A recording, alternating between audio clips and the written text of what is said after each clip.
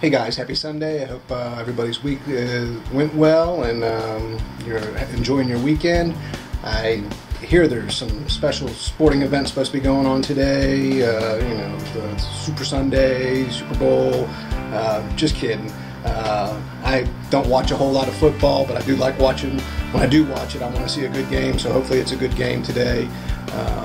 I don't even know if I'm going to turn it on, but I'm sure my Facebook feed will be inundated with much commentary on how the game goes. Anyways, today, as the title suggests, I'm going to talk about my only aquarium. I recently downsized. I had 3 aquariums up until about mid-January. I had a reef tank, a 36-gallon reef tank, and I had a 36-gallon bow-front freshwater aquarium. I went ahead and broke both of those down. I just want to concentrate more on the reptiles and my tortoises and stuff like that. The reef aquarium was very labor intensive and I had to do a lot with it quite frequently. So I broke those down, and the only aquarium I have left is my 65-gallon aquarium that it's a fish only with live rock, FOWLR is what they call it in the hobby. And there's really not a whole lot of live rock in it. There is a aqua roche porcelain rock structure, it's housed with just an undulated triggerfish and a Domino damsel. The triggerfish, his name is Shamrok. I've had him since the fall of 2008, so he will be 9 years old this year. Which is awesome. I'll post a picture of when I got him when he was just a baby, the size of a quarter, if not just maybe slightly bigger. Undulated triggerfish, Ballistopus undulatus. They're an Indo-Pacific species of fish. Warm water, obviously, coral reefs, lagoons, things like that. Most literature says they get about just shy of 12 inches. He is just shy of 6 inches now, going on 9 years old, which is good because he's only in a 65-gallon tank. A 12-inch triggerfish would need a much bigger aquarium, so I'm glad he's a slow grower. I've had him so long, I won't get rid of him. That means I'll just have to go out and buy a bigger aquarium if he starts outgrowing this one. Very aggressive species of fish, especially in an aquarium setting. They're known to kill everything in the tank with them. The Domino damsel, and that's Dasculus trimaculatus, is also an Indo-Pacific species of fish. They probably cohabitate in the wild in a reef setting, but of course the ocean's huge, so they got an opportunity to get away from one another. They can be very aggressive, so that's why I think they make good tank mates.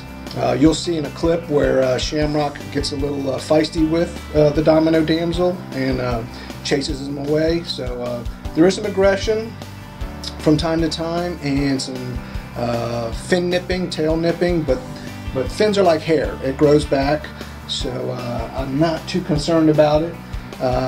There used to be 2 other damsels in there, and over the years, I'm not sure if the Domino killed them or if Shamrock killed them or if they died for some other reason. They just disappeared. And I'm holding this my new camera with the little selfie grip, and I got to get used to that. So anyways, Mike Corbett, one of my subscribers, noticed the aquarium when I did the extreme makeover for the Night and Knolls a couple weekends ago, and he asked for me to highlight the aquarium.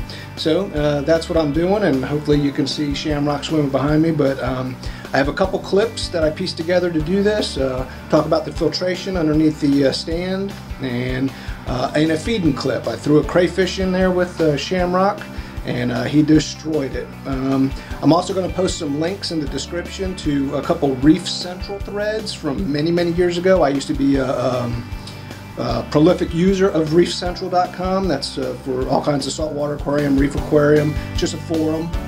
It's a real good site if you're into marine aquariums, a lot of information. So I'm going to post a couple links when I set this aquarium up, and you see some pictures, you see some earlier videos, and some of my earliest YouTube videos are of this aquarium and the damsels. So I welcome you to go visit them. It seems this might be a habit for me because last Super Bowl Sunday, last year, I did a water change on the reef tank I had at the time, and I sped it up, so it was like a 20-minute thing of maintenance, and I condensed it down to about 2 minutes. That's pretty neat if you want to go down and check that out. But anyways, I provide some information in the other clips, and I show you some feeding, but this is my only aquarium that I have right now, and it's Shamrok, the Undulated Triggerfish, and his buddy, the Domino damsel. So hope you enjoy. Remember, comment, like, share, subscribe, and until next time, take care. So this is the filtration for the aquarium. It is a Marineland tide pool to sump system. I just got done doing a water change, and that noise you hear is the auto top off from this jug of distilled water. You can hopefully see some water coming, topping off the aquarium. And there's the flight switch right there. It's an aqua lifter that's sucking water out of the distilled water jug and putting it into the sump. That is my slightly underpowered protein skimmer. I will post a photo of, and the correct name of it, I think it's a BH50, but it's a reef octopus. It's designed for slightly smaller aquariums, up to 50 gallons, but it works well, and I'll post a picture of some skimmate that I take out of this aquarium. I do have a biopellet reactor.